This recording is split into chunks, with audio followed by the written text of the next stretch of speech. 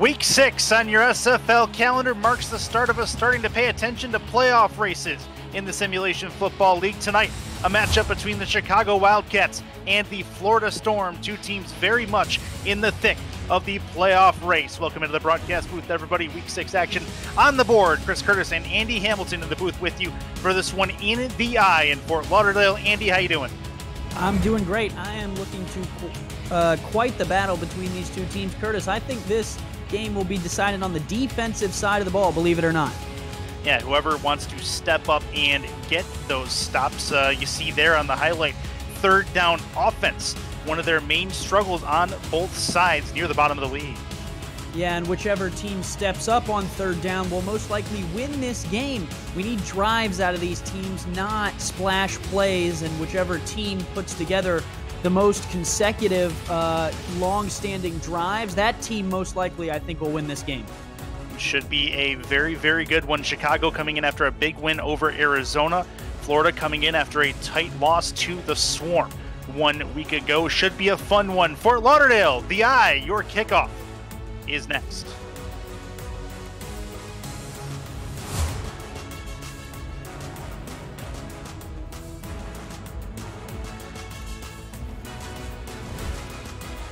We are just about to get things underway. The Storm going to receive the football for the first time in this football game. Week 6 of SFL action gets underway with this kickoff.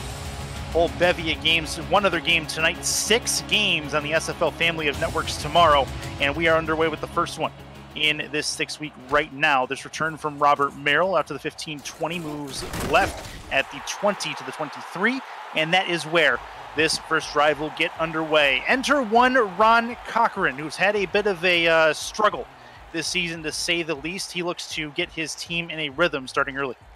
Yeah, 13 interceptions for Ron this season to only 4 touchdowns. Has definitely struggled to remain consistent and protect the football early in this game. Got to take care of the rock if you want to win. We'll get to the rest of the Storm offense here in just a moment. I formation. Cochran to throw to the left. Toe drag real quick, a 5-yard gain. The Storm offense looks like this. Ron Cochran has mentioned. Connor Weston, your halfback. J.W. Doyle, your feature fullback out of the Storm offense. Stephen Bush, Robert Merrill, Optimus Klein, your trio of wide receivers, and E.J. Minson, who had the lone receiving touchdown for the Storm a week ago. As we get the defense for the Wildcats in just one play's time. Cochran is under center. 2 in the backfield for him. Handoff. Looks like Doyle, he's going to get a head of steam, get a first down out to the 33. The defense for the Wildcats looks like this. Buddy Blaze and... Oh, hold on. No way. Optimus Klein down. That's not a good start for the Storm as, he hit his knee on the turf, it looked like. I'm not sure if it was a buckle there, but it did not look good. Yeah, he was trying to block Ron Hoff there on the other side, and for whatever reason, I mean, just kind of fell awkwardly and goes down, and that, for the Storm, is not the best way to move the chains. No, not at all. We'll get an update on his status here in just a bit. We'll get to the Chicago defense again in a bit as well. Cochran looks to throw over the middle. That's a catch. Not much to it. It'll be an 8-yard gain. The Chicago defense looks like this. Defensive ends, Buddy Blaze and Scott Fountain. Defensive tackles, Gerald Giudice and Raymond Jones III. Giudice, 2 sacks a week ago.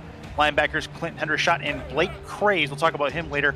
Greg Gaines, Jesse Vick, your cornerbacks. Maurice Spurgeon, Ron Hoff, your free safeties. And A.J. Barnes, your strong safety for the Wildcats. A bevy of interceptions for the secondary a week ago against Arizona. That's going to be through the middle and not being able to convert the second down into a first, as it'll get to 3rd and 1. Clint Hendershot comes up with the tackle. Yeah, J.W. Doyle's going to have a rough night of sledding against these 2 linebackers, Clint Hendershot and Blake Craze, arguably 2 of the best pairings in the Simulation Football League. Hendershot averages 9 tackles a game, Craze 11 per game. That's 20 between the 2. Wouldn't be surprised if they try another run here on 3rd down. We'll see. Cochran will throw instead to the outside. That is a catch towards the sideline, caught at the midfield stripe. That's a good one. Doyle on the grab, his first reception of the ball game. It gets him a first down. And so far tonight through this first drive, they've been painting those outside lines with some out routes. Interested to see if that's a plan they continue with. If I've learned one thing, Curtis, it's a dangerous game to try and expect your receivers to always tap the toes on the sidelines. Fair enough. Yeah, no kidding. Coming from the Vancouver owner, that makes a lot of sense. Especially in this building. Under center is Cochran. Two in the backfield. Plenty of drop back. He's going to have to escape out of the pocket. Throws over the right side and nearly picked off. Another dangerous throw. Nearly went back the other way. That was Greg Gaines. Yeah, and Gaines has 5 interceptions on the season. Surprising that he couldn't pull that one in. But every member of this Chicago secondary has at least 2 interceptions, Curtis. So if you're going to test them, you got to be really careful on where you put the ball. Just ask Ashley Jackson from last week. Tulsa gave up not Tulsa, but either way, Jackson gave up 6 interceptions a week ago to the Chicago secondary. Cochran to throw to the outside. He will go as to try to turn the edge. Nothing doing much after the catch. 3rd and 4. It'll be at least a manageable 3rd down for Doyle. Well, and that's arguably how they'd have to get him involved. Is in the passing game, only averaging 1.6 yards per carry coming into the game. It's no secret, Curtis. Florida is a passing team, and Chicago has to shut down some of those short passes to get out of some of these drives. Big chance here to get off the field on 3rd and 4. Big 3rd down here. Both teams in the 40 percentile for 3rd downs. That's over the middle. That's going to be a catch and a converted 3rd down into first. They're into field goal range in the Chicago end. Bush ran clean there on what looked to be kind of a little bit of a slant or a post route right up the seam there on the slant. I mean, right in front of Maurice Spurgeon. Good job by the veteran Cochran to squeeze that ball in there right in front of Maurice Spurgeon, the veteran free safety. It was a good throw, and it's able to move the chains, just what Florida was looking for. So after a struggle on 3rd down in the coming weeks up to this, they're 1 for 1 tonight. We'll see if they can continue that. 4 on the defensive line for Chicago. 1st and 10, handoff Doyle up the middle, not much. They'll give him a yard out of charity. 31-yard line is where it's at. Spurgeon was right there to make the play. He is a free safety that will walk up to the line occasionally. Did so on that play. It looked like they were lined up in the 4-2 nickel, but the instincts from Spurgeon to get to the line and expect a run, I wouldn't be surprised if he moved up here again. Similar formations for Florida the entire drive. 2 in the backfield again. This is going to the outside. It'll be Doyle as he's not able to bring that one, or not Doyle, it'll be Connor Weston. He had a problem with drops last week as well, and this time it drops for a 3rd down. Yeah, well, and I was saying it, Curtis. I mean, when you expect those receivers, and especially when you start throwing to your halfback and your fullback, when you're expecting them to make more catches on those sidelines than not, you're going to get into some of these situations where they get called out of bounds, or like that, they make a drop when they should have had a catch, and now you're behind the chains and you got to force something down the field against this vigorous secondary. I'm talking about forcing something down the field. They got no choice here. Got to get to the 22 for a first. That's over the middle. Nice grab. Not able to get the first down. It'll be 4th and 2, and that'll bring us to a field goal situation as Minson had a catch over the middle. Yeah, it was a nice grab to get the tight end involved. That was the first time we've called his name tonight, and important that we do, as he's currently, Curtis, I mean, they're one of their better receivers, 3 touchdowns for him. Offense still on the field, though. With this Chicago defensive formation, I would snap it. Yeah, it wouldn't be a bad idea. And see if they do actually do that. Got 8 left on the play clock. And looks like Chicago holding fast. This looks like it's going to be a timeout situation, and they will call the timeout and bring out Ethan Sneed. Ethan Sneed, 12 for 12 on the year, and a chance to go 13 for 13 in the first quarter. Well, and if you were going to go ahead and try him, draw him off sides, that's, all well and good. I just don't know if you wanted to burn the timeout this early in a game that could be really close, especially when you get the opening kickoff. Take your points and then see what your defense can do, but try to hold on to the timeout is what I would have done. See what Sneed has for us. Left-footed kicker, left hash from the 23-yard line. Make it a 39-yarder from the spot. See if Chicago's special team unit can get to it.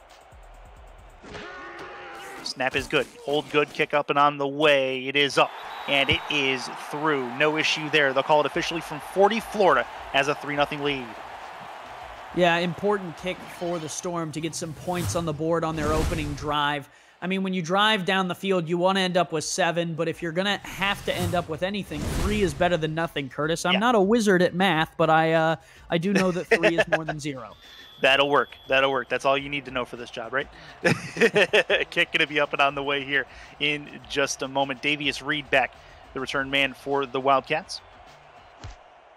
Kick is up and gone. It'll be returned from the 5-yard line. Catch there, 10-15, left at the 15, the 20, 25, and gets caught actually at the 24 officially. And now we'll enter one E.T. King, another veteran quarterback in this league who really starting to kind of find a rhythm. Also has a nice tandem in the backfield with Ash Odom as well. He had a touchdown and 2 interceptions a week ago. Yeah, and Mike Improda leading the way at the fullback position, I think, is doing a big part to helping Ash Odom to 4.7 yards per carry this season. Not on the field on this first play. Oh, excuse me, he's at the tight end position on this first play.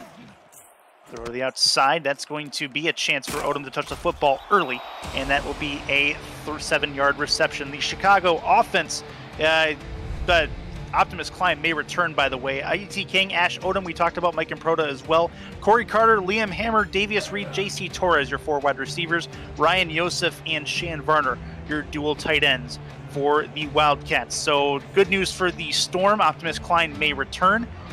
Might see him here soon. 7-yard completion gets him a 2nd and 3. And E.T. King is under center. Handoff. Odom tries to get around the corner. Not going to happen. And let's talk a little bit about the Storm defense. Big Sexy Alex Dominguez and Alessandro Tomaello, your defensive ends. Nicholas Warner, Frank Champion, your linebackers. Ryan Davidson, Evan Carroll, your cornerbacks. Free safety Ryan Tobin with 2 interceptions last week. Jeff Malinishan and Andrew Francis, your safeties for the Storm. So going to be a good defensive battle. These 2 defenses looking to take steps in the right direction. That throw might be a PI call. I would expect DPI, I think, on Davidson. I don't know what you would call there, because it looked like Warner was in the spot to potentially have pass interference, but the throw was thrown underneath him and hit him in the back. Maybe it was because he never turned his head around, Curtis. I don't know. It was kind of bang, bang, really tough. I probably would have let that one play out, but then again, I'm not wearing the stripes. Yep, R62 earning his paycheck and earning the ire of the Florida crowd, as they will call a DPI on Nicholas Warner. That'll get him set up with a new set of downs at the 35-yard line. Under center is King. Odom in the backfield. 4 wide spread out.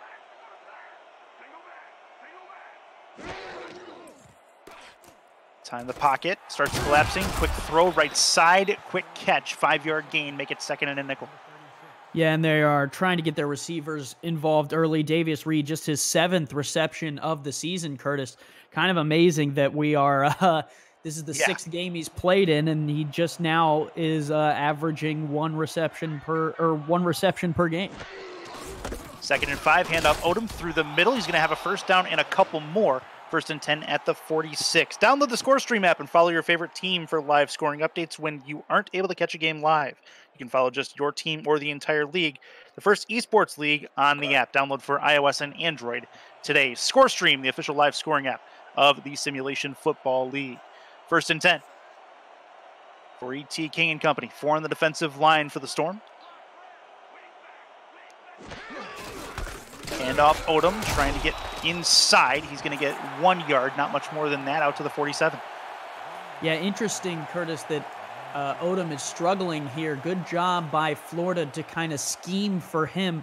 Obviously, one of the big playmakers for the Chicago offense is they average about 111 yards rushing per game.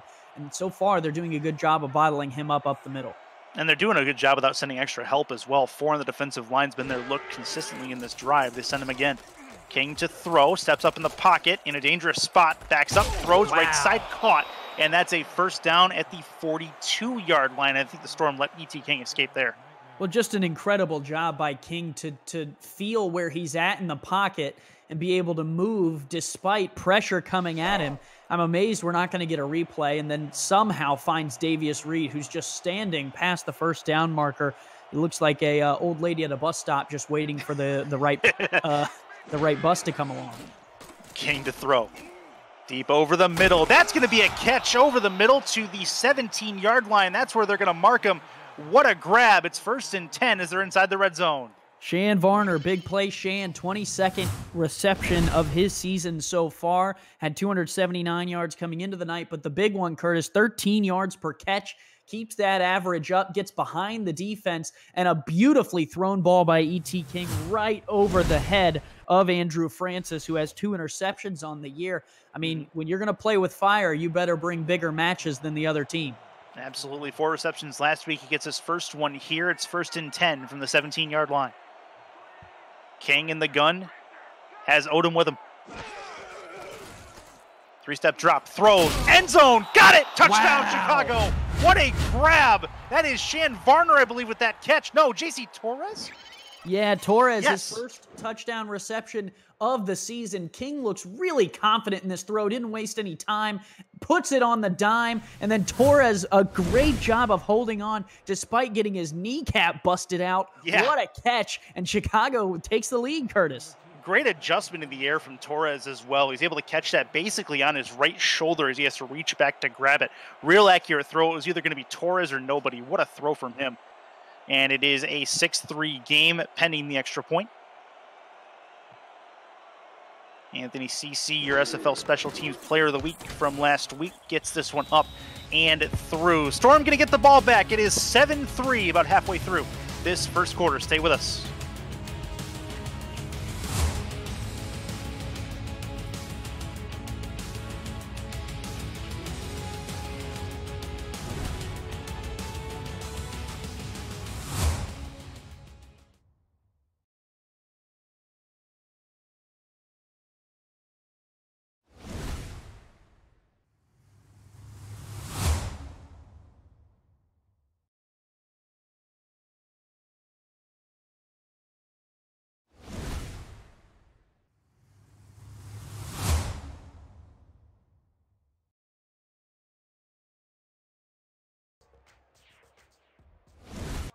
I know. Back to it in Florida. 7-3 lead for the Wildcats as the Storm are going to get the ball back here for their second drive of the football game. Great drive for the Wildcats for their first drive, marching it all the way downfield. And this will be returned from the goal line by Robert Merrill. He's got a juke left at the 20-yard line, get to the 24. And let's bring Cochran out for his second drive. They got a field goal on their first one. We're able to convert a couple of third downs, and it looked pretty good for the Storm, who were looking to try to develop an offensive rhythm. Yeah, slow moving. They didn't necessarily, blow anyone out of the water with the way that they went down the field, but they definitely got down there. They need to repeat that if they want to keep this game alive for them. Just took a look at A.J. Barnes. He had an interception last week in that win over Arizona. Handoff J.W. Doyle through the middle. He's got plenty of room to go, and he's got a first down right off the hop for the Storm in the first play from scrimmage. Yeah, just a beautiful play design there by Florida to really get him going. I mean, they needed that out of him. Just room up the middle, over pursuit there on the defensive side by Raymond Jones III. Nice job by Doyle to continue the run through to the secondary, and Ron Hoff has to clean it up at the end. They could use a couple runs like that tonight here, Curtis, to really counteract some of the passing game and get some of the pressure off of Ron Cochran. I count 4 offensive touches so far for J.W. Doyle in this football game between passing and run game.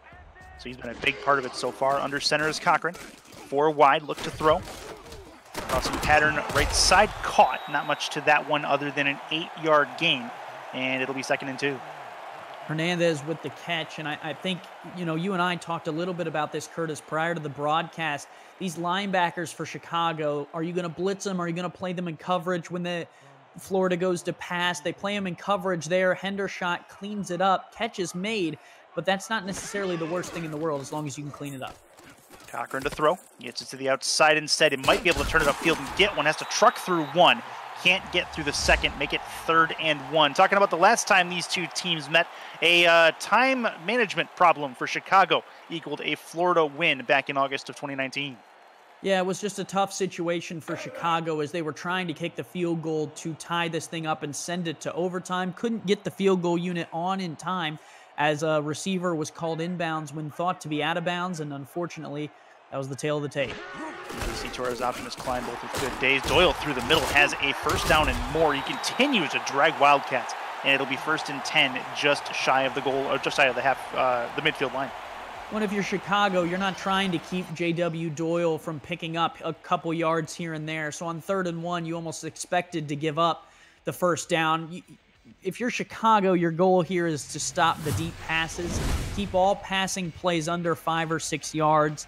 You can let Doyle have a day if he needs to, but when it's 3rd and a yard, 9 times out of 10, the fullback's going to pick that up. And off again through the middle. That's going to be a 4-yard gain for Doyle, and he's been a majority of the offense for the Storm. But we talked about it a little bit before. Chicago's got to force Cochran to beat them. But right now, they're letting the run game from the Storm beat them. Yeah, and it gets tricky. I think this early in the game, you are going to face more runs than if you were up by 2 or 3 scores. That's a little bit obvious to say, but that's kind of Chicago's game plan, is get up and then make Cochran beat them. That's going to be Doyle again. Another couple of yards, make it 3rd and manageable, 3rd and 3 as they are on the precipice of field goal range again. Hendershot and Craze so far having a really good night tonight. I think that was Hendershot's 4th tackle through this first quarter. Yep, he's been a monster so far. To take a look at him here, he'll look to try to make a stop for his team on 3rd down. Big 3rd down here. Florida wants it for momentum's sake. 2 in the backfield. Cochran to throw. 5-step drop. Right side. Thrown and dropped. It'll hit the turf harmlessly. And is that Weston again? I believe it is with the drop. 2 targets. 2 drops for him. Exact same play, too. They flare the fullback and the halfback out of the backfield there. It's a beautiful play. I mean, they're free for 4 yards. The only issue is making sure that they catch the ball. Curtis, a lot of these players who are playing running back are great. Running back and fullback are great after the catch, but getting the ball in their hands sometimes can be an issue, and it is there, and it ends the Florida drive right at their own 42. Big drop, big 3rd down fail there as it'll be a punt.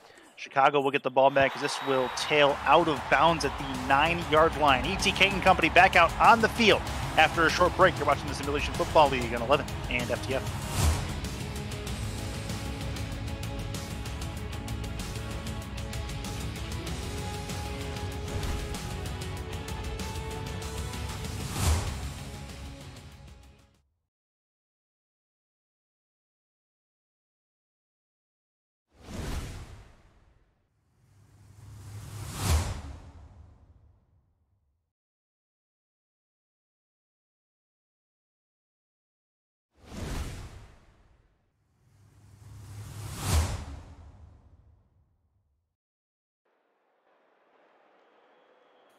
And welcome back into Fort Lauderdale, Florida. Into the eye as we get things going with this first play from scrimmage for Chicago's 2nd drive of the game. 7-3 lead for ETK and company. He'll throw to the outside. It is Odom.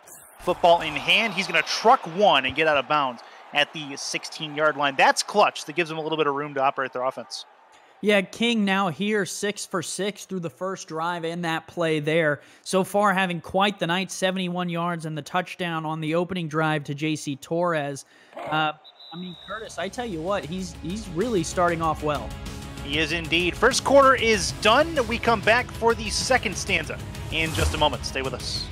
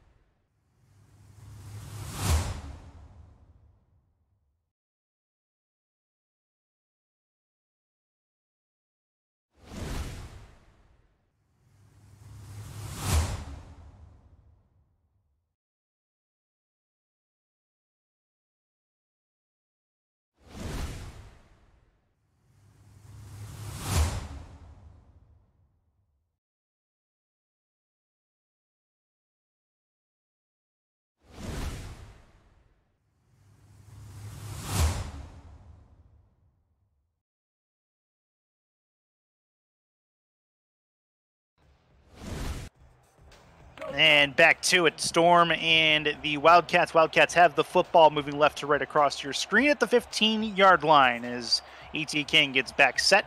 Under center, 2 in the backfield. One of them is Odom, the other one in Proto. Second and couple, trying to get a couple more yards here. Odom through the right side. He's got some room to go. Continues to truck his way forward. Gets a first down to the 27-yard line. Well, they should have been careful when they handed him off the ball. Should have had a couple cops escorting him down the road because that sure was a wide load as he just ran through some of those smaller defenders. And it took Big Sexy chasing him down to bring him down. I mean, this run game for Chicago has really been powerful this year, Curtis, as Ash Odom has really come into his own. Had 67 yards and a touchdown last week against Arizona. 154.9, the QB rating for E.T. King. We're going to talk about him in here in a moment. He's in the gun, 2 with him. Looks to throw left side towards the sideline. Caught. What a tackle that is. 1st and 10 for Chicago. Going back to E.T. King, though. We talk about the quarterbacks in this game. 2 veteran quarterbacks, 2 veteran arm slingers. And the comparison's really, really good, Andy. First of all, do you think E.T. King is a Hall of Famer? Absolutely. I don't think there's any doubt that either of these quarterbacks in this game are going to be Hall of Fame candidates. I think E.T. King has definitely put up a professional resume that has shown that he deserves to be in the conversation for Hall of Fame, and I think his stats back that up. King to throw right side. That is tipped and incomplete. As we take a look at the numbers side by side for these two, Cochran, a couple of championships under his belt as well. You got to figure he's probably a shoo-in. The big question mark there was E.T. Well, and when you look at the numbers, I mean, you would almost argue the opposite. King has more yards passing, a few more interceptions, but definitely has been a little bit more of a passer. The only thing that Cochran has that King maybe does not is the rings. And that, could be coming depending on how, the rest of his career plays out. I don't think we can step a little too far ahead of anything, Curtis. Right. That's fair. J.C. Torres with a nice completion gets into 3rd and 1. These two teams, total combined 4 for 6 on 3rd down.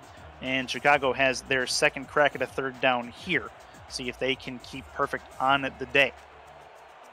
3rd and 1. This is a fairly big one. Odom's in the backfield.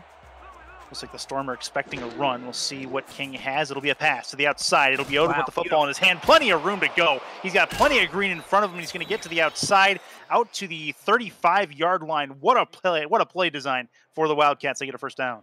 Well, it was beautiful. Perfect play call against Florida's defense. You have these 2 great defensive ends, and you let them get upfield. And when you're a defensive end and you get past the tackle, you're thinking, oh, my gosh, I'm going to make a sack. It's going to happen right now. And then King just floats it right over their head beautifully to Ash Odom. And then when you turn around and you see the running back on a screen, you're like, ah, crap. And he gets going. From the 33-yard line, Odom with the ball in hand again. Got some blockers in front of him, but they ditch him on the route. And it'll be a 1-yard gain to the 31. And as you saw, the line didn't get as long upfield. They were a little bit more prepared for that screen on the second go-ahead here. And so interesting to see whether Chicago abuses that going forward or whether they sprinkle it in. If they sprinkle it in sparingly, that could be really key, Curtis. Offset player is Mike Improda, has yet to touch the football in this game, and that'll be a run to the left for Odom. Nothing doing. It'll be a tackle for loss. Make it 3rd and 10. And the Storm defense really known for their tackles for loss this season. Yeah, Frank Champion in there on the play. Really great linebacker in the Simulation Football League. Averages about 7 yards or 7 tackles per game for this Florida defense this season. King is in the gun. 3rd and long. Throw right side, tipped and incomplete. Real nice play from Ryan Davidson to get his hand up, knock it to the turf. Yeah, and he needed to make that play because if King just puts that a little bit further over the shoulder of Davidson, and I get that the pressure's coming, you got to get rid of it, but just a little bit more, and Corey Carter's still dancing in the end zone while we're speaking.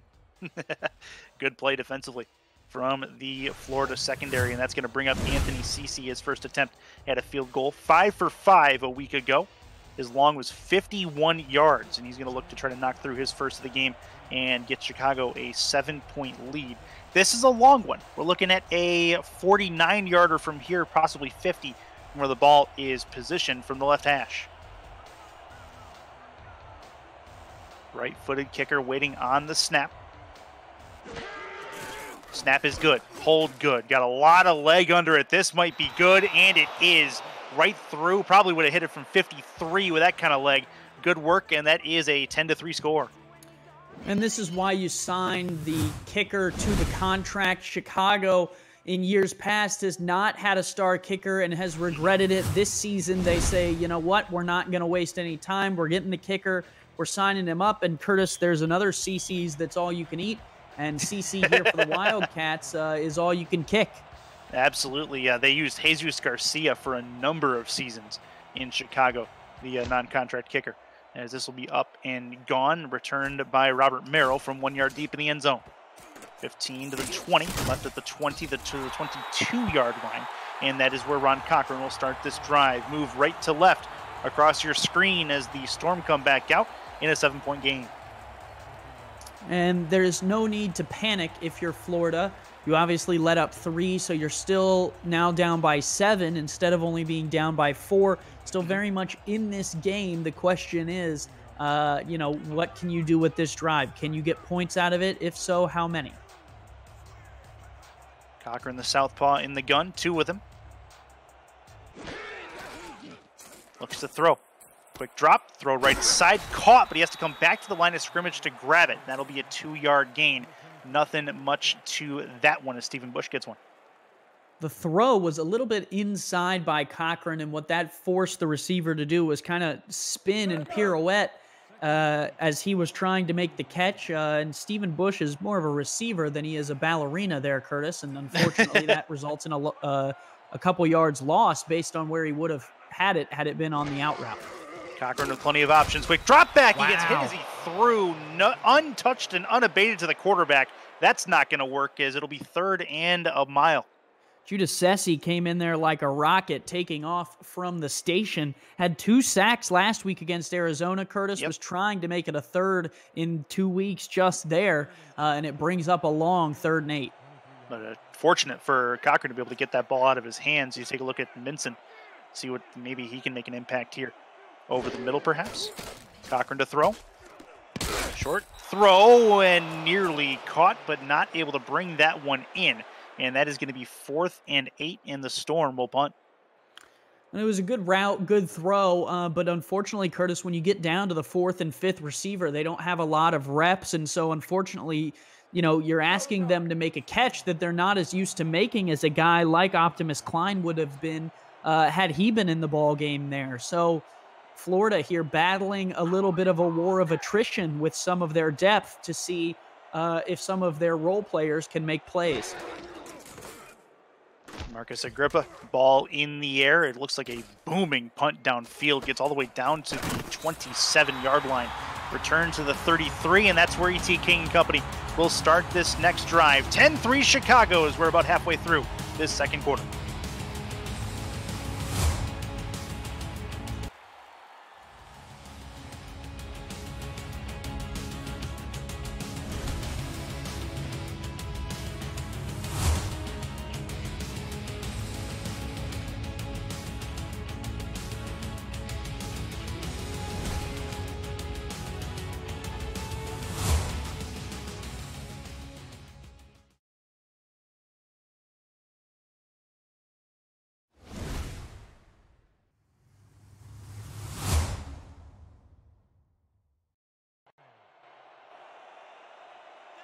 Back to it in Florida.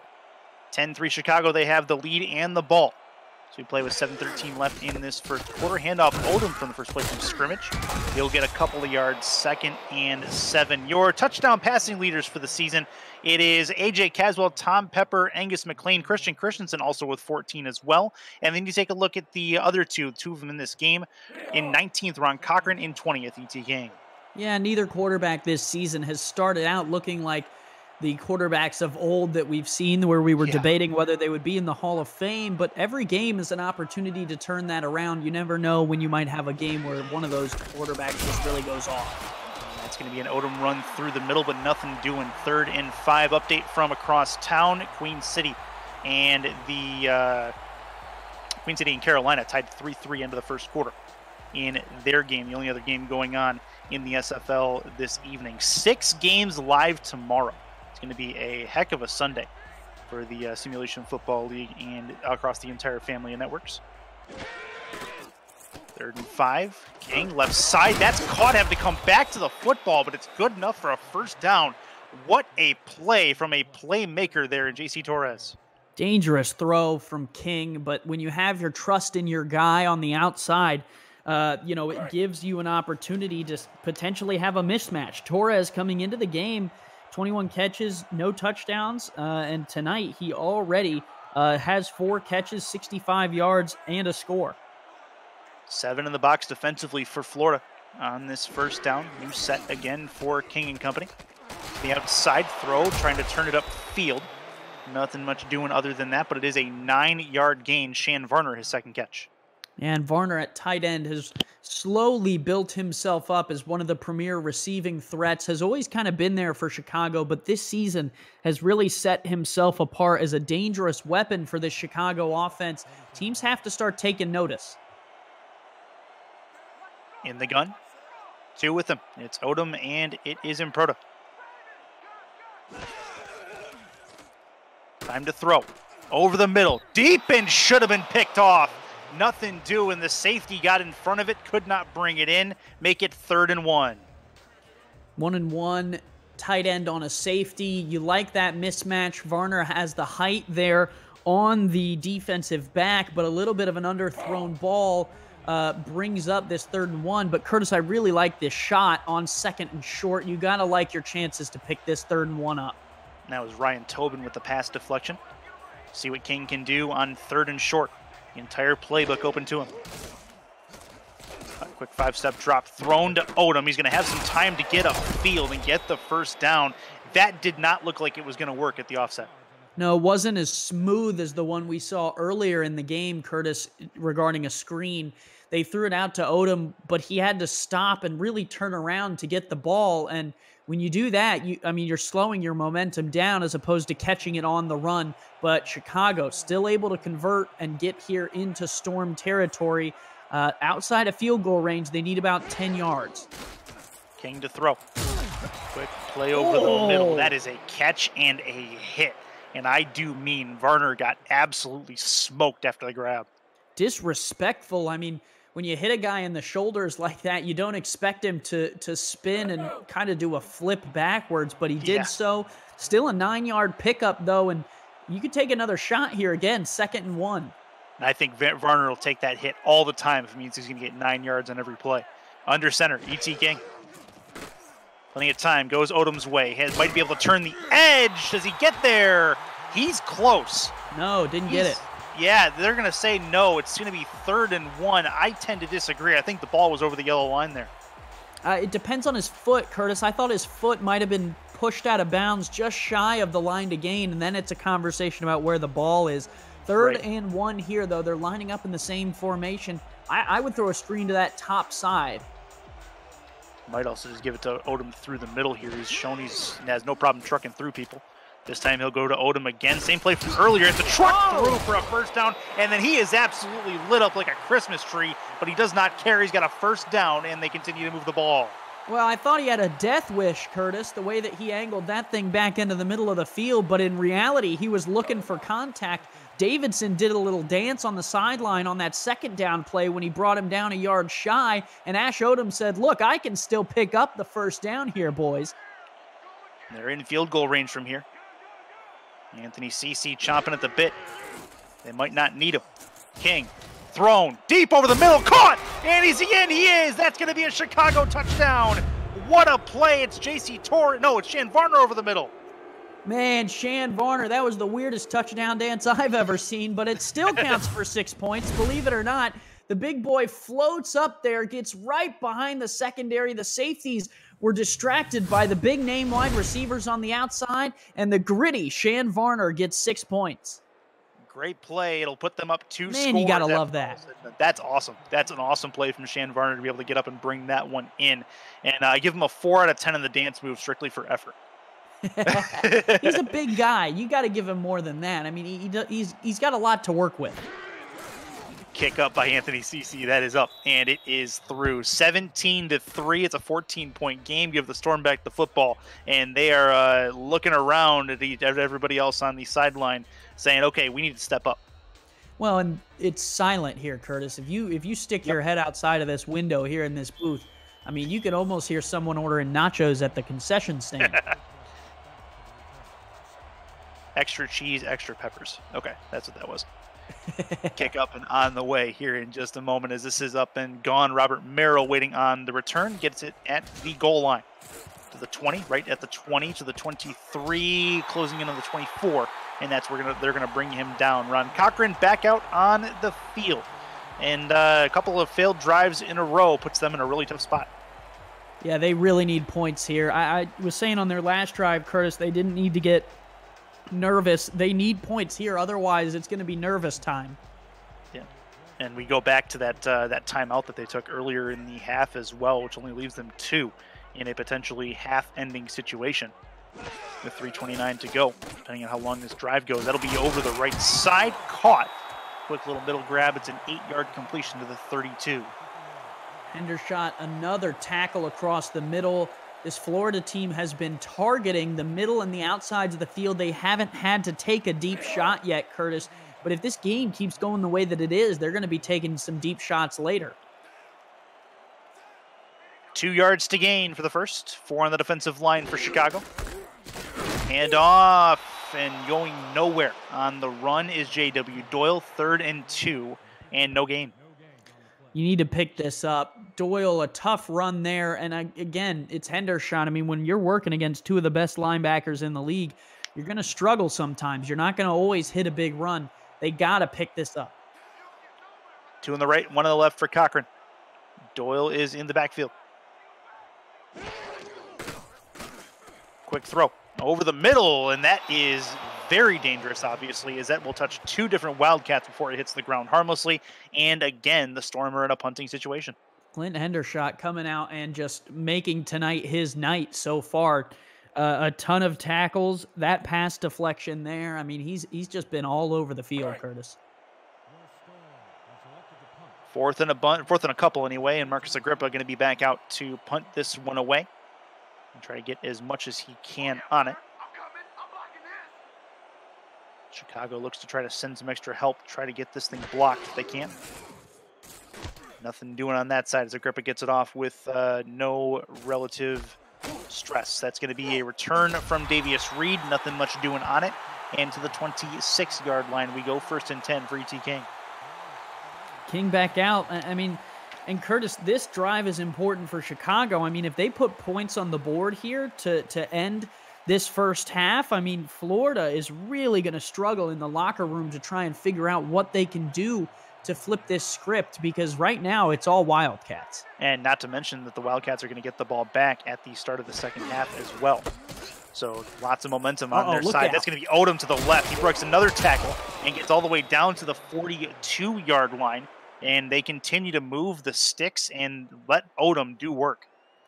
Ash Odom there looking a little bit like a snowball on a hill full of snow, just picking up steam as he goes down and gets some good blocks and rolls through another one. And I mean, Ash Odom, if he is going to get going, Florida, might as well start packing up in the locker room. 120 seconds left to halftime in a 17-3 game. Chicago with the football. We'll be back for the rest of the half in just a moment.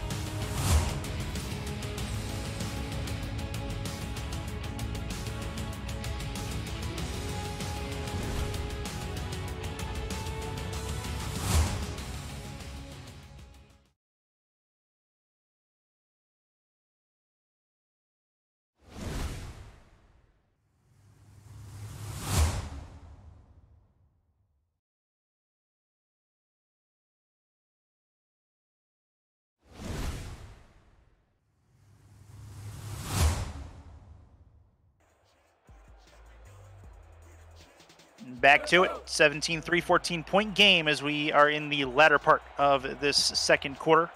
Going into halftime, offset I formation for ET King and plenty in the box defensively. I'd probably expect a steady diet of Ash Odom here, Andy, going into the last 2 minutes. Well, and it'll be Odom on the left. He will get 1 carry and a couple of yards. Continue. It's an interesting thought. Do you push the ball down the field in an attempt to get a touchdown? You want to score here, right? But obviously you don't want to score too fast and give Florida an opportunity to score themselves. So use Odom, but know that you have to get down the field more than you are on run plays unless he can break a big one. Split backs for King.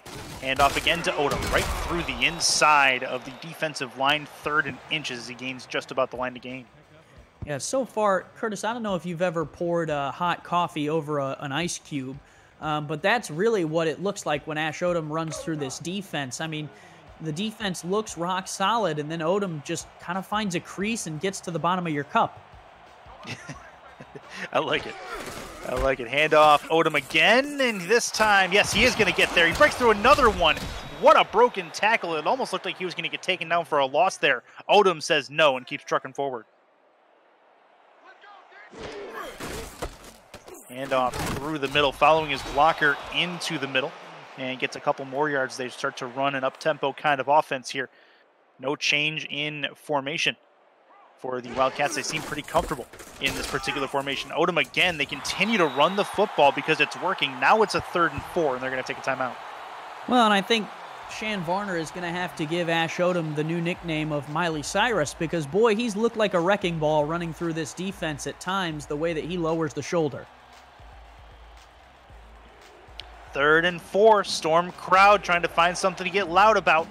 This first half has not gone their way. Trips right. King is in the gun by himself. Man coverage. Low snap, has the football thrown over the right, over the middle anyway, and that is caught for a first down. Not much to that one. That was Shan Varner on that grab. Working on Frank Champion there. That's a mismatch. King to throw again, and that one is a real nice play by the defense. Get up to knock it away, and that is 2nd and 10. All on the defensive line, too. He had Varner again on the slant route, but the pressure caused him to have to move in the pocket. Great job by Florida bringing the heat. Take a look at Ash Odom. He's had a heck of a first half so far in this one.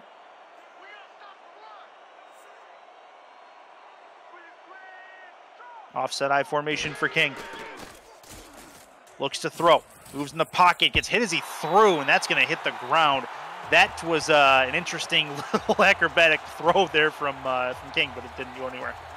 Yeah, sometimes you're going to take those hits. I don't know if the check down was worth taking the hit for. Maybe should have just fell down on the ground and let Big Sexy, dance over top of you as he got a sack. But it does stop the clock and give them a chance here on 3rd and 10 to try and convert this. More man coverage on the outside. Let's see how that works out.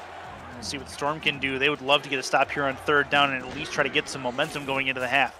King to throw, going for the first down and more to catch down to the 6-yard line. They're going to mark him at the 7. It's Davius Reed. Just embarrassed the defender. I mean, watch this, Curtis. Right over the top of his head. Look at that. He takes it off the crown of Davidson's helmet.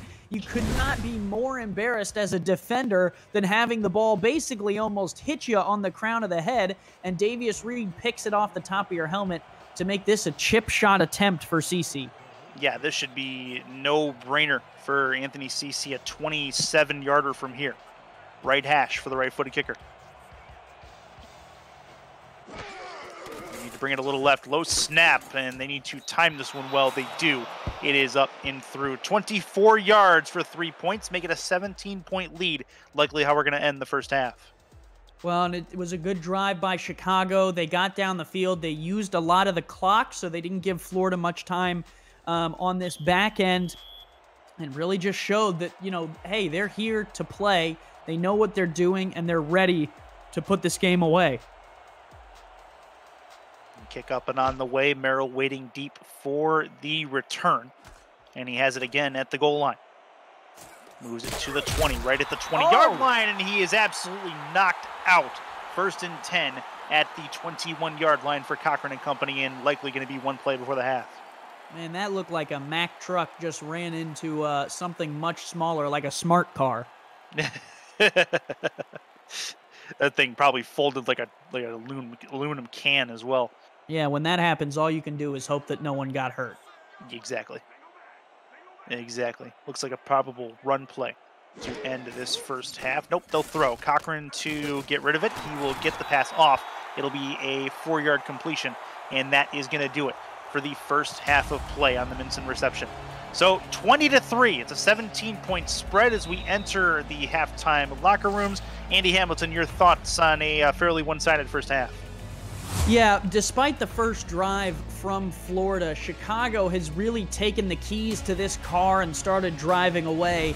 The Storm are really going to have to pick it up here in the second half. When we look across the stats, time of possession goes to Chicago, yardage to Chicago, rushing yards to Chicago, passing yards heavily towards Chicago. First downs, 3 times the amount of first downs that Florida had there, Curtis. This Chicago team is rolling, and Florida has to give a pep talk in the locker room. They have to get these guys fired up. Chicago 8 for 9 on third downs in that first half as well. Going the other way, the Storm 3 for 7, so at least about battling the normal batting average. Receiving leaders for Chicago, 5 receptions for J.C. Torres. The tight end 4, that was Shan Varner with 4 receptions. It is Davius Reed with 3, also the bunch of returns. Corey Carter and Liam Hammer, no receptions in that first half for them. On the other side, it is 2 receptions for Stephen Bush and E.J. Minson. Those are your receiving leaders so far. For those guys, 11 for 17 is Ron Cochran through the first half of play. Not a ton of yardage for him, has yet to hit the century mark. On the other side, though, E.T. King, exactly 200. He's 18 for 23. Going to be a good second half, it would seem. The Wildcats going to get the ball back, though. So if you are the Storm, it is imperative, Andy, that you get a stop out of the second half first drive. Yeah, one, if you know anything about Florida, you know they're not going to give up no matter what the deficit is, but interesting to see this Storm team down by so much so early. Not something we're used to seeing in the past 3 to 5 years, Curtis. This Storm team has been the dominating team, not the team that gets dominated in a lot of these situations. So we'll see what Mighty RX James Richards and this team can do and put together for the second half, but they got to start out on the defensive side. They do indeed. 17-point deficit as we open up this second half of play. And a chance for the Storm to kick it away and give Davius Reed back the football for the moment. See if maybe he can put the Wildcats in a good field position situation. This is up and gone. Caught by Reed at the 6-yard line. Returned to the 20, moved left at the 25, the 30, and he gets all the way to the 32 on the strength of that spin move and will bring back out the Chicago offense. Mike Improta did not touch the ball last week on an offensive play. He's been a main blocking target for this Chicago offense. He has also not touched the ball in an offensive way in this game as well. No, but definitely making his impact on the Wildcats and on the league as a whole. I mean, when you look at Ash Odom's numbers, 4.8 yards per carry, I mean, that just goes to show you what Improta's doing.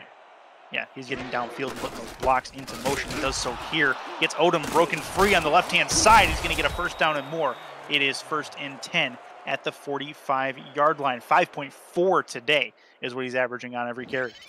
Yeah, what a carry by Odom, but you said it first. It's the blocking from Improta there to seal the edge along with the line, and even the receivers are getting involved downfield. It's a great job, and it opens up Odom on the outside. An absolute train of a rushing attack for the Wildcats, and they put it to good use. 3 in the backfield. One of them's Odom, and one of them is Improta. One receiver to the right for E.T. King. Plenty in the box defensively for the Storm. Hand off Odom through the middle, has about a truck-size hole, and he's going to be able to get 9 yards, 2nd and 1 as he gets out to the Florida 46. Yeah, nice carry, and now they're just really flexing their running game muscle and taking some time off this clock as well, Curtis. That's the one thing you also do when you run the ball effectively, is that you give the other team less time with the football. And so far, Chicago has come out from the half and said, look, we're going to take time off this clock. We're going to win this game. That's going to be to the outside, caught. Ooh. And a hit out of bounds, 3rd and 2, as Odom gets lit up behind the line. Yeah, really good job there by Davidson getting off his block and forcing Odom out short of the line to gain. Last time that happened on a 2nd down, Odom came back and plowed through a guy to pick up the 1st down. Let's see if he if they go to him again or whether they go to the air. Under center is King, 2 in the backfield, 1 in the slot, receiver on each side. Handoff. Odom through the middle, 4th and inches. They are going to say he did not get it. And you take a look, it's Alex Dominguez, big sexy on the stop. Yeah, one of the first times we've called his name tonight. That's his 3rd tackle, just shy of the line to gain. And Chicago, I think, Curtis, rightfully so, keeping the offense here on the Florida side of the field. I would snap this and just live with the results either way.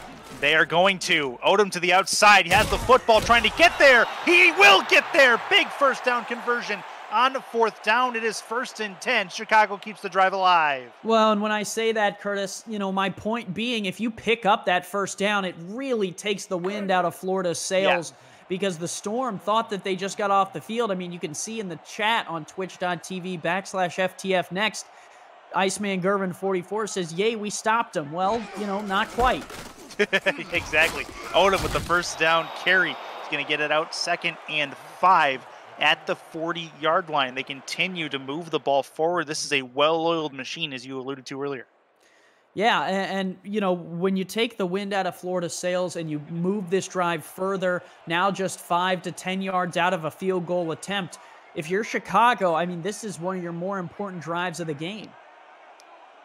2nd and 5. Hand off Odom. He's going to get a couple of yards. It is 3rd and 3. Visit sector6apparel.com for all league and team apparel, including hoodies, t-shirts, team jerseys, and more. Sector 6, the official apparel provider of the Simulation Football League. 3rd and 3. Another big 3rd down here. They're on the cusp of field goal range. Be a 54-yarder here from this spot.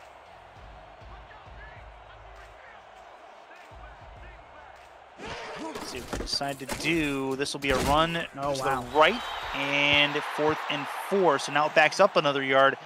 You try it from here, or do you go ahead and punt it?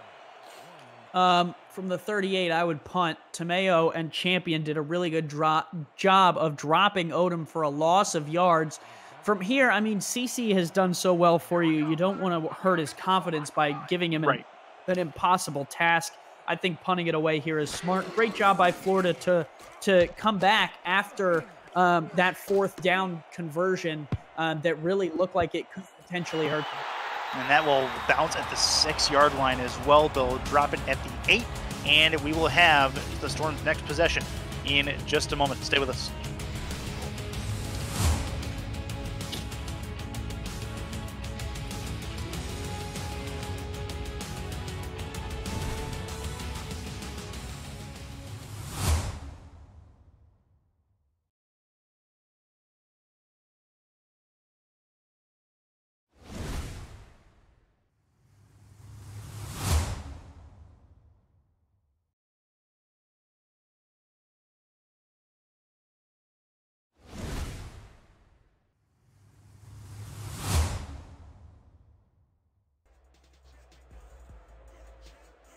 Back to it. 20-3. Chicago with the lead. They have the Storm backed up to their own 8-yard line as we're back here on 11 Sports. Chris Curtis, Andy Hamilton along with you. Our commissioner and producer Cameron Irvine in the booth, pushing all the buttons. And a catch to the right.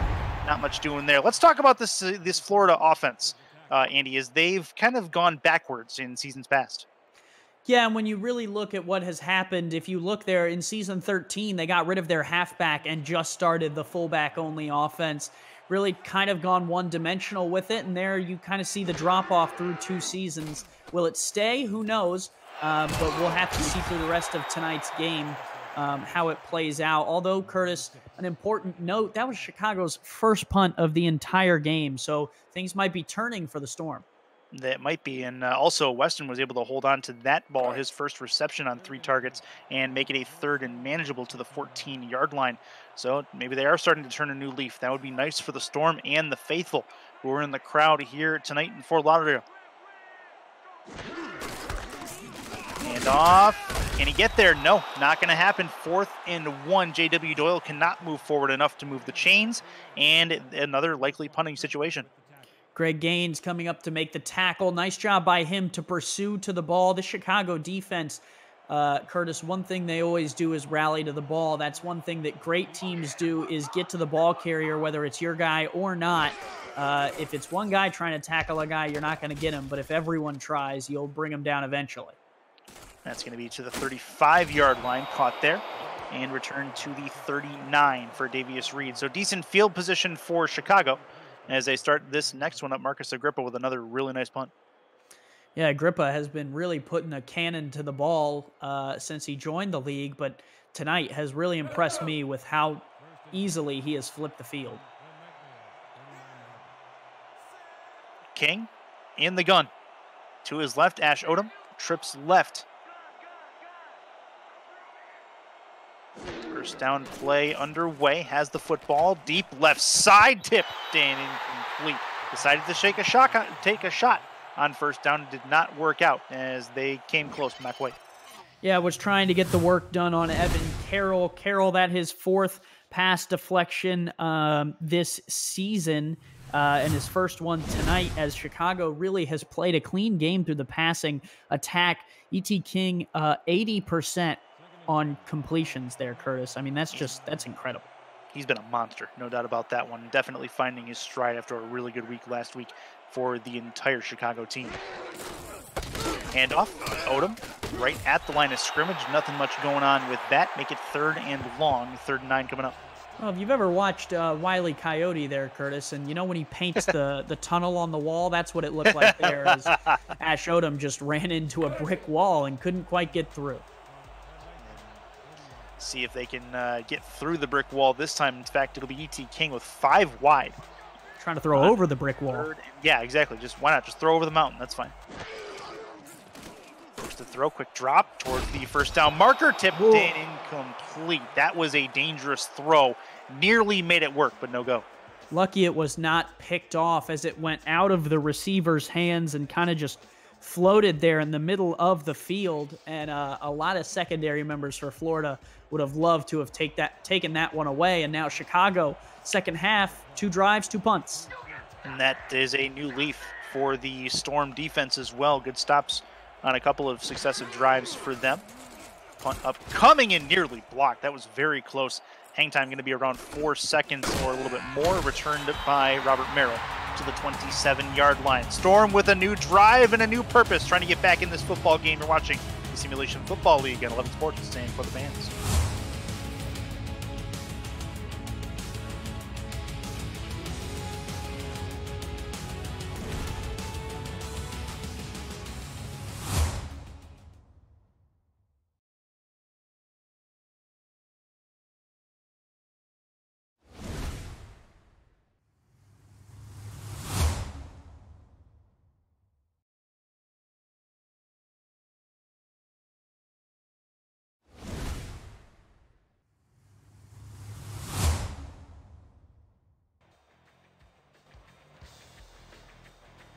Back to it, 17-point deficit for the Storm as they have the football and still some time to get back in this football game.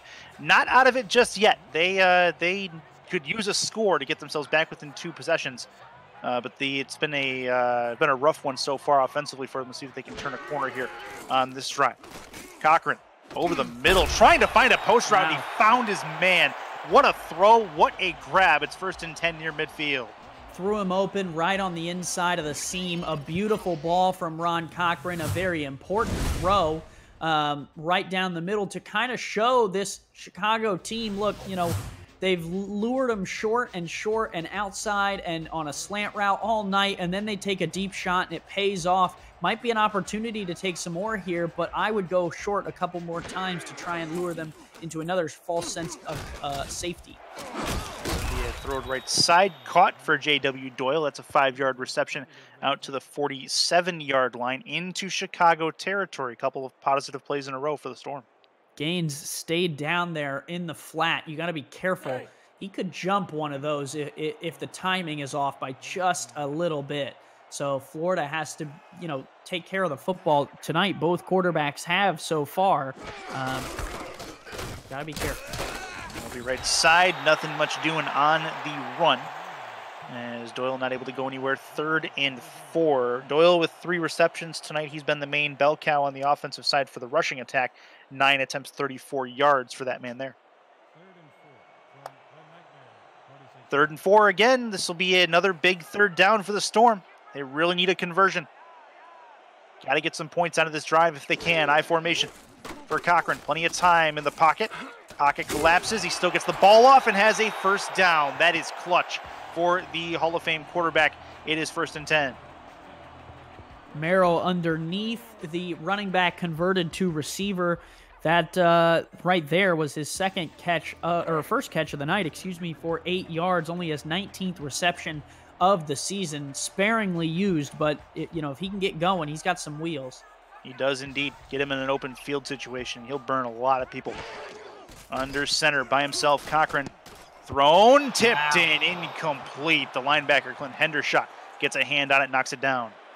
Hendershot just enough wingspan to put the old paw up there and bat that ball away. It looked like it was going over his head, and if it would have made it over his head, that would have been a 1st down easy. 2nd and 10 at the Chicago 39. Still not quite in field goal range, although I guarantee you they do not want a field goal here if they can help it. 2 in the backfield. Throw right side, and should have been grabbed. Nothing doing. And Weston, 3 drops on 4 targets. He does have at least a reception today, though.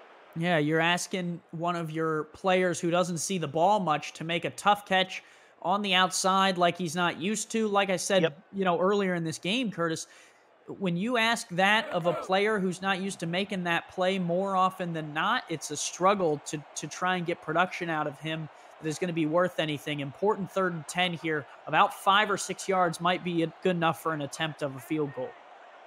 Empty backfield for Cochran once more. Quick drop, moves in the pocket, thrown, tipped, and incomplete. And the drive stalls out. 4th and 10. Interesting thought process here, Andy. Do you treat it as 4-down territory? There's much time left in the game. No. 17 points with 13 minutes of game time left, all 3 timeouts. You got to punt this one away. Give Agrippa a chance to pin Chicago deep here. This is a good opportunity for the rookie to make a mark. Get a chance for the Storm to play the field position game, something they have not had to do really most of the night. This will be a kick that'll get out at about the 12-yard line. And Agrippa, I think, probably wants that one back. It's not bad. The 12 is okay. It could have been a little bit better, yes, but, hey, anytime that you put them behind the 20, that's a win, in my opinion. So up until this point in the game, no turnovers for either side in this football game either. Chicago in the positive, I believe, +6 on the turnover count this season. Would you like to jinx it a little harder, Curtis? 1st and 10. Hand off Odom. Gonna try to get through the inside. Not going to work. He's taken down for a loss by big, sexy Alex Dominguez. Well, when they watch the film back here, they're going to have to talk about how Alex Dominguez was in there with such hurry. I mean, the tackles for loss of this guy lead to the league. It's surprising how minimized his impact has been tonight. Been real good all year long, and really a great career so far for the big man. Number 69 in the teal. Big throw. E.T. King. That one's picked off.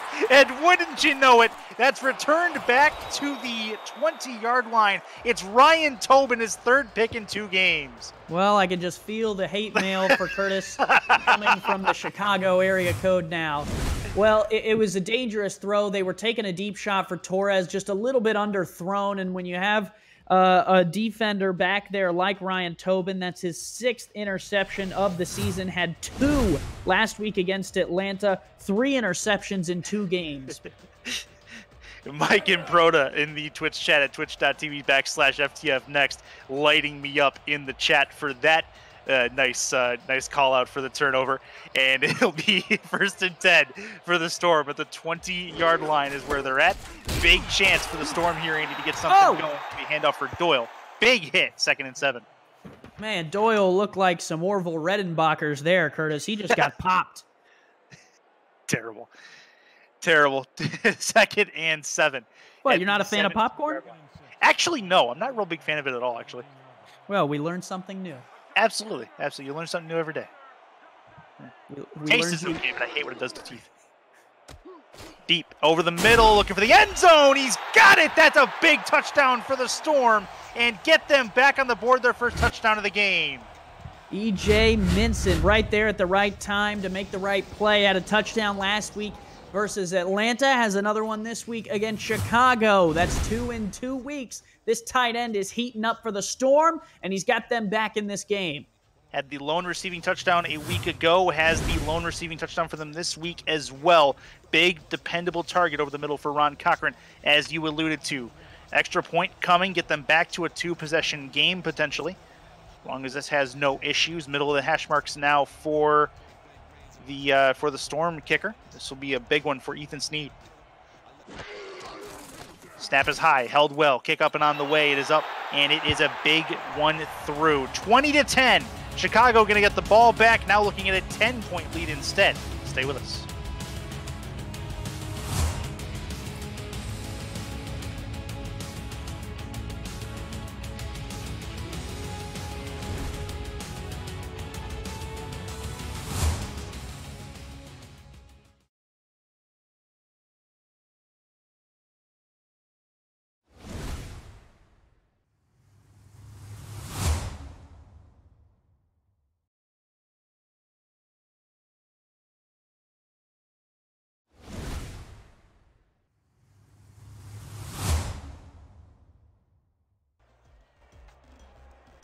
And welcome back into Fort Lauderdale, Florida. The Eye is where we're at. Chris Curtis, Andy Hamilton in the booth with you.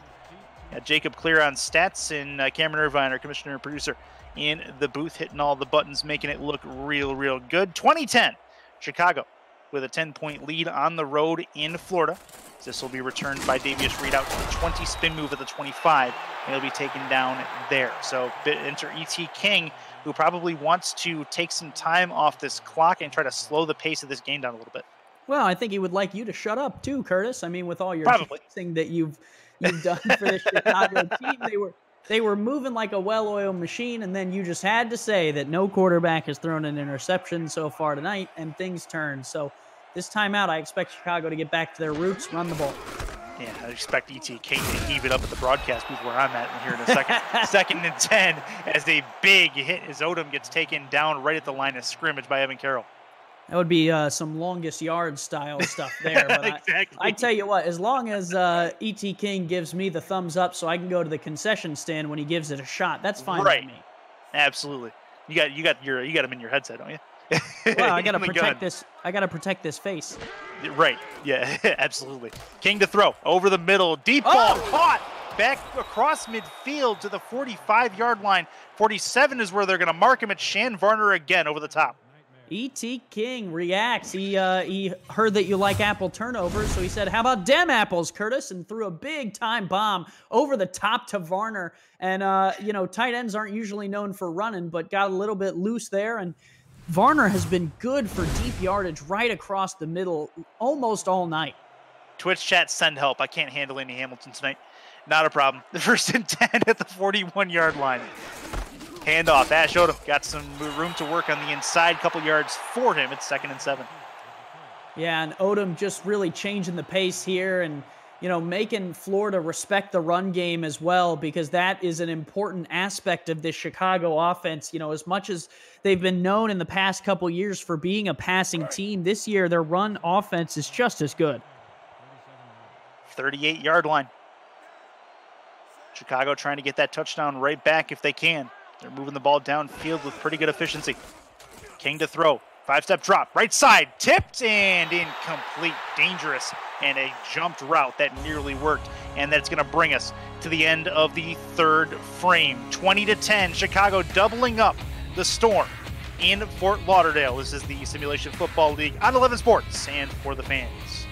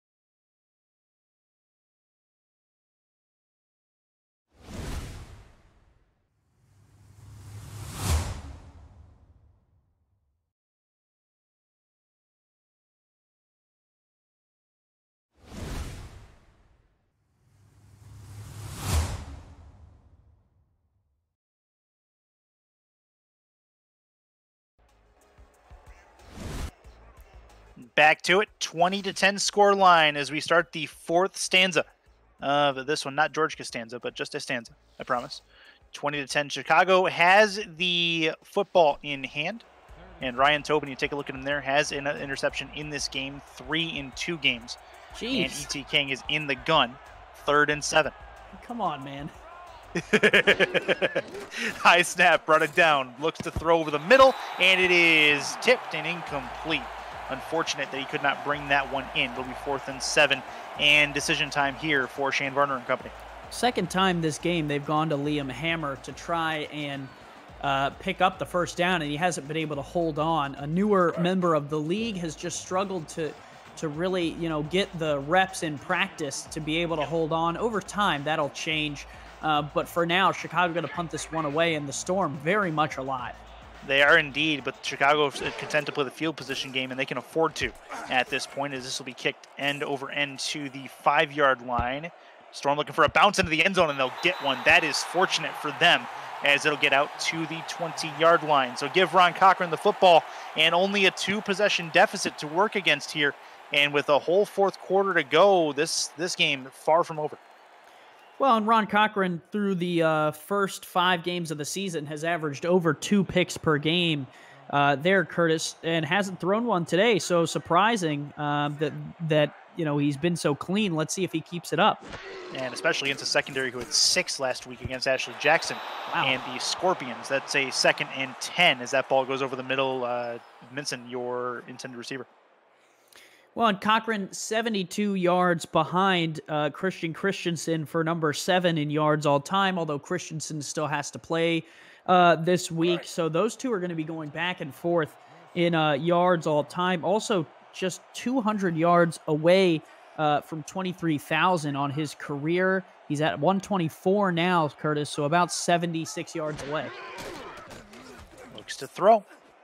Cochran right side tipped and incomplete. Update from our other game just entering the 4th quarter as well. 10-3 Queen City. However, Carolina was knocking on the door.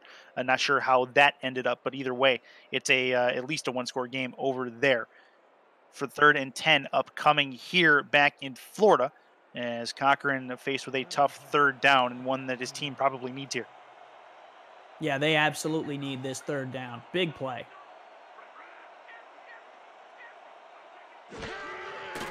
Cochran, quick drop back. Lets the route develop. Thrown and incomplete. Nothing doing again. Clint Hendershot, he's been all over the place tonight. Another stop on 3rd down. It's going to force the Storm to think about punting here. Hendershot tried to scoop that one off the ground, Curtis, and that really just would have been the icing on the cake for a wonderful night so far for Clint Hendershot. 5 tackles now, 3 pass deflections. Really just all over the field and has been the playmaker on this defense for the Wildcats. And arguably your player of the game so far for the Chicago Wildcats. However, Ash Odom might have something to say about that. This will be a kick from Agrippa past the midfield stripe all the way down to the 30-yard line. And he's going to be a tackle for Davius Reed at the 32. So give Chicago back the football as they completely reverse field and get it back to the Chicago side of the 50.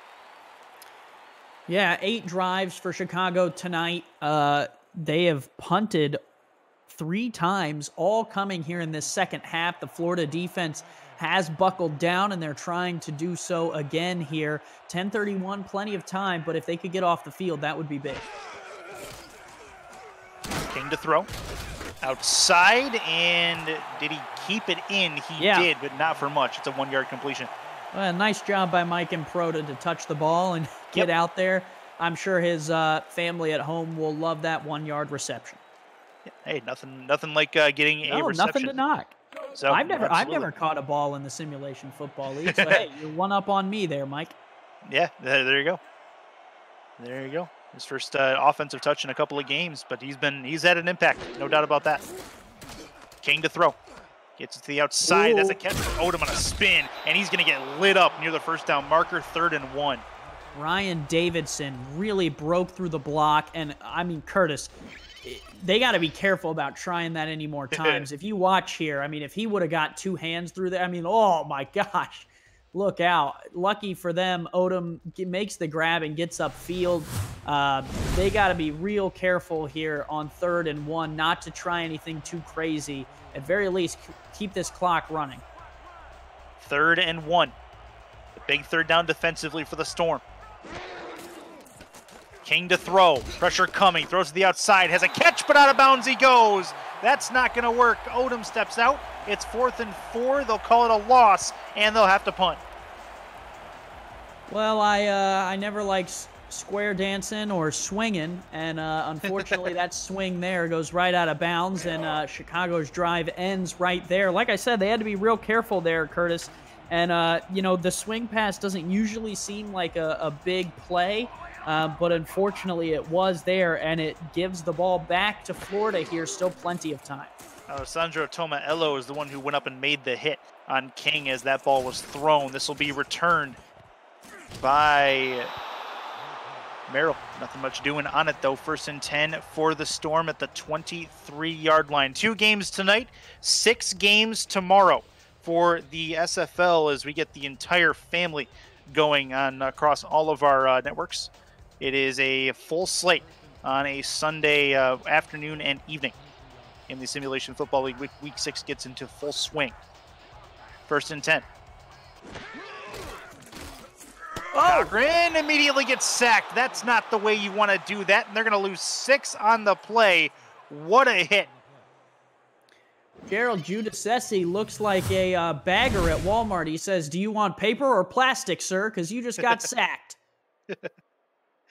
Right up there. I mean, immediately. I mean, they don't even attempt to block him. Did they not watch the game against Arizona where he had 2 sacks, or did they not pay attention because he just ran through there? That's 3 sacks in 2 games, and really puts Florida back to start this drive.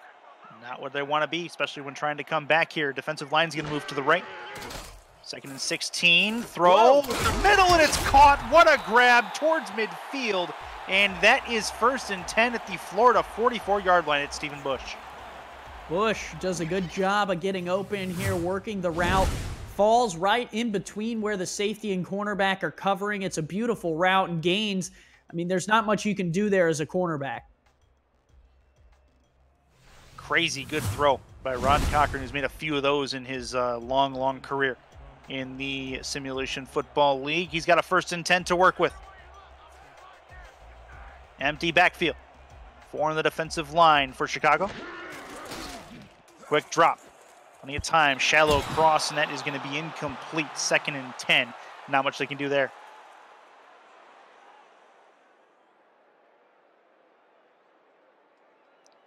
$10-point deficit for the Storm, trying to work against it. 2nd and 10. And this would be a prime time to try to get at least manageable yardage on 3rd down. And Chicago's defense coming into the game allows about 60% on 3rd down, but on the earlier downs, they have done a good job tonight. And off, J.W. Doyle goes roughly nowhere, 2-yard gain. And you talk about Blake B. Craze. He has been a monster this season for Chicago defensively. 3rd in the league, tied in total tackles, 41 solo tackles as well. Yeah, really, I honestly think both of these linebackers are almost world-class in what they do, and you got to keep getting them involved. Thrown over the middle, and it's going to be a catch. That's a great catch in traffic, 1st and 10 for the Storm on a huge play to get them a new set of downs. It's E.J. Minson. And it's a beautiful route here, and it's working right in front of Craze there. Ron Hoff can't make the play on the deflection, and Florida has life. I honestly think, Curtis, that run by Doyle was not in their best interest. I think you got to abandon the run at this point. 4 on the line again. Cochran with 2 in the backfield. Trying not to abandon the run. That'll be a run forward for J.W. Doyle. He's got a couple of yards on it, make it a 5-yard gain forward, and at least keeps him on a 2nd and 5. Yeah, and my point being, you're taking more time off the clock, which at this point, it's a 2-possession game. You're just hurting yourself. You know, with the more time you take off, they don't have a lot of urgency right now getting on the ball, so running the ball doesn't do much help to them, especially when they're only averaging 3 yards a carry. Cochran with a quick drop back, thrown right side, not going to get the first down, make it 3rd and 1 after a 4-yard reception off towards the sideline for Weston. Gains a good tackle right in front of Shan Varner to bring up this 3rd and 1. This Wildcats team, unfortunately, has let Florida into field goal range, which means that as long as they don't take a sack or a big loss here, they're most likely going to get some points out of this drive. 3rd and 1, big 3rd down for both these teams. Handoff. Oh, no, he's moving backwards. That's not good. 4th and 3. They do take a loss of a couple. Still within field goal range. It'd be a 47-yarder from this spot. No, but it just highlights the point that, you know, you should not be running the ball this late in the game. You're averaging 3.5 yards a carry, and you're averaging about 5.5 yards a pass attempt. You might as well throw it, and if it's dropped, it's dropped. You know what I mean? Yeah, you're exactly right. Ethan Sneed going to try to get them a little bit closer, though. From the right hash. Kick up and on the way after a good snap. Needs it. Got it. Big kick. Big 3 points. Get them back to within a possession. Well, and it's important here for Sneed to nail this one. They put him in range, and he does a good job here. Now increasing to 14 for 14 this season, and really puts them at a 7-point advantage. 1 possession game in Florida. We'll be back.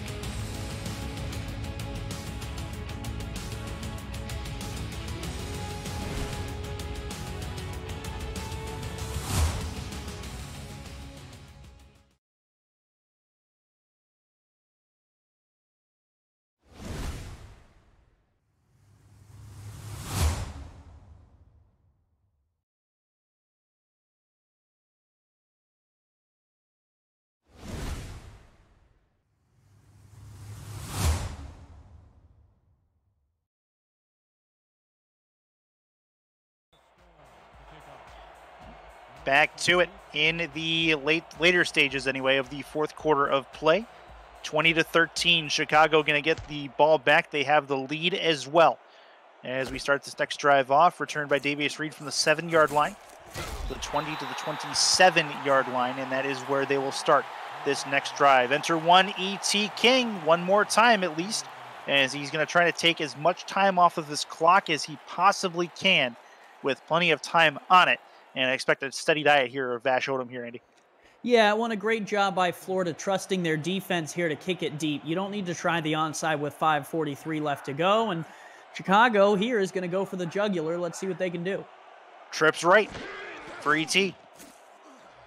Let the routes develop. Crossing pattern gets him an 8-yard gain. For those of you viewing for the first time, what are you watching? The Simulation Football League is the first controllerless esport, allowing you, the viewer, to participate in all the action on the field without a controller in your hands.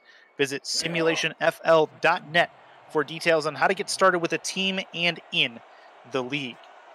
From there, you can join things like our Discord channel. You can get into the chat on the twitch.tv/FTF Next. Join the conversation with a whole bunch of players, coaches, staff, a whole bunch of really good personalities in there that would love to get you started as well. That's a really big hit by the Storm as they continue to try to bottle up the offense of Chicago, and it's a big 3rd down on this play. Yeah, Frank Champion, a good job to force this 3rd and 2. Let's see what Chicago does. Try that screen pass if you got it. Now's the time. Bottom of the screen's open. And they're going to go the other way. It'll be out to the flat, and Odom can't get free. That's a tackle for loss, 4th and 4, and they will let the clock run, but they will get the ball back in a 1-score game. Chicago shut out in the second half here. They have struggled to get this offense working as it have. They've been cursed by not only the on-the-field play, but also a man up here in the booth who will remain nameless. And unfortunately now, Florida has the opportunity to get right back in this game. They do indeed. Punt upcoming. Robert Merrill waiting on the other side of the field for this kick to eventually head his way. Low snap, dangerous, and it was handled well. Kick is on the way. It'll get to about the 27-yard line, and he's taken down at the 29. Big drive, obviously, for Ron Cochran and company. They have not been this close to a tie game since the 1st quarter of play. This is massive for this Week 6 matchup. Well, and as a veteran, Cochran's in a good position because he knows he has to stay calm. For some of the rookie quarterbacks, you would see them start to get a little nervous here against the defense, who is third best in the SFL with 16 takeaways. Free play. Over the middle. That is a diving catch going forward, and it will negate the penalty. What a grab by Robert Merrill. It's a first down on the Chicago side of the field. Yeah, just about to midfield. What a catch from Merrill. What a throw from Cochran, knowing he had a free play. The hard count worked, and now Chicago backed up. They can bend. They just they can't break here, Curtis. This is a dangerous time, and I'll tell you what, Cochran needed that. What an effort by Merrill. You saw him stretching so far forward on that. That is a gorgeous play from him at a time when his team most desperately needs it. New set of downs. Just shy of midfield. Handoff. Doyle through the middle. Going to keep him honest, get a couple more yards. 2nd and 7 after a 3-yard run. Well, Chicago's fine with that. They'll give up 3 yards every single play if it's right up the middle to Doyle and it keeps the clock moving. That's totally fine from the Wildcats. Split backs for Cochran here. One on the defensive line for the Wildcats. Another one for Doyle up the middle. He's going to get stopped at the line of scrimmage. That's a key stop. Make it 3rd and long. Judas Sessian on the tackle.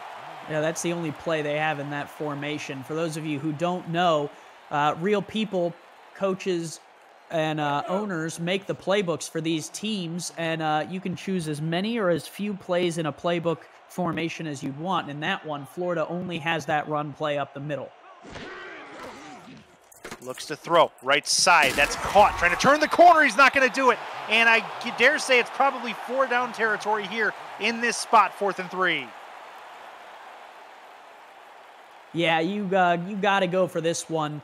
You got to try and pick up these 3 yards and keep your game alive. And let's see what they're going to do.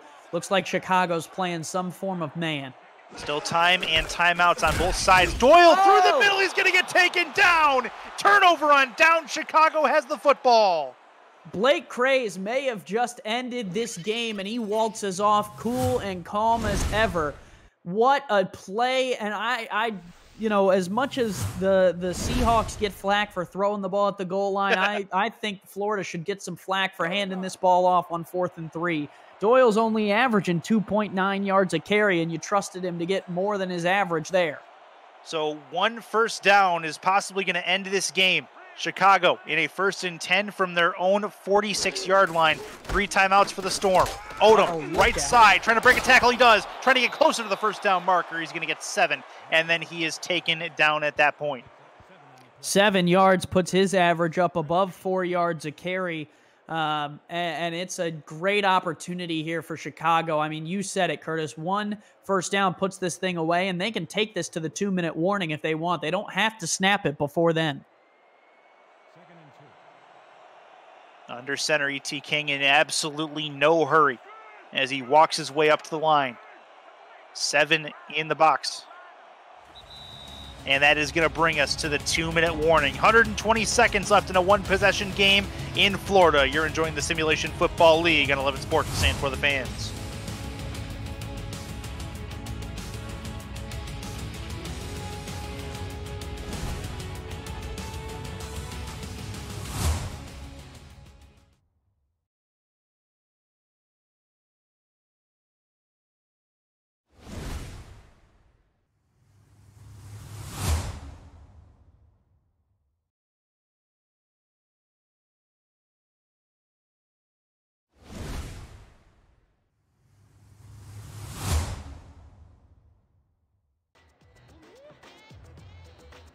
And welcome back into Fort Lauderdale, Florida. 20-13.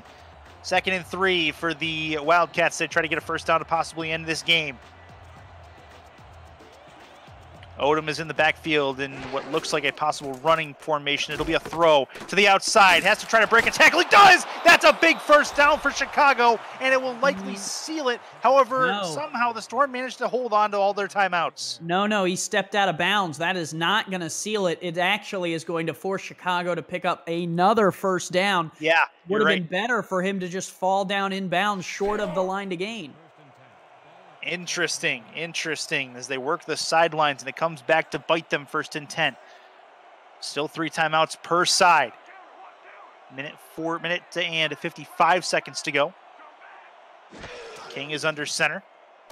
Goes Odom's way again. This time he has blockers in front of him. Plenty of time, and he will move his way forward for a 5-yard gain. And finally, Florida starts to call a timeout. Well, this is interesting. It'll depend on how many times they continue to flip it out to him in this formation. He could run out of bounds. We've seen Ryan Carroll stay in the flats a little bit and almost make some deflections, if not picks. There's a lot of dangerous plays that could be made here. Same formation for Chicago. Same defensive stand looks like for the Storm as well. And same play to the outside. Odom with the ball in his hands. Big truck. He's got some room to go and finally gets hit at the 21-yard line of Florida. They're in field goal range, and at this point they can start to suck the time off the clock. What an incredible job by Odom, though, to stay in bounds. I want you to watch this, Curtis. Impressive to pick up the first down going through him, man. But right here at the end, look, could have gone out, still could have gone out, stays in bounds. A very veteran move that gives Chicago really the opportunity to put this game to rest, because if he had gone out, Florida would have been, still in this game. The courage on the Chicago sideline as well to call the same play 3 times in a row and eventually just know it's going to work when you put the ball in the playmaker's hands. That's crazy, as victory formation time for the Wildcats at the Florida 21-yard line as the first kneel down is done, and Florida will end their last timeout. Yeah, minute 40. I'm trying to do the math, and I'm not good at it. I'm only good with 3s and 7s because that's field goals and touchdowns. I don't know if this is going to finish it, but it will make it a 2-possession game. So even if Florida gets the ball back, they're not going to be able to score enough points to get back in this game. Yeah, that is likely going to seal things here, as this will be one more kneel down from E.T. King. But let's look a little bit forward on these two rosters. Chicago is going to walk away with this game.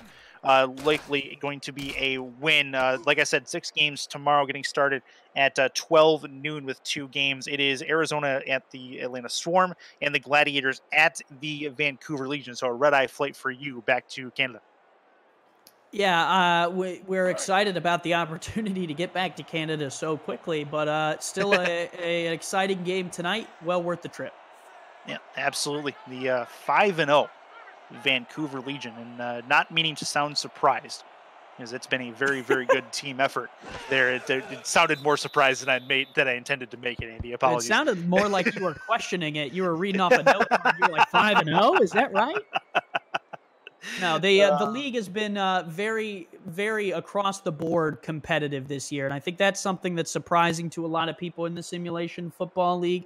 A team like Florida to be sitting at 2-4 is surprising for a lot of people, considering their 2 championship rings on Mighty's hand here on the sideline. And it's very shocking. But I tell you what, there's a lot of season left. This is the halfway point of the league for season 14, and if I had to fathom a guess, by playoff time, things will look a little different.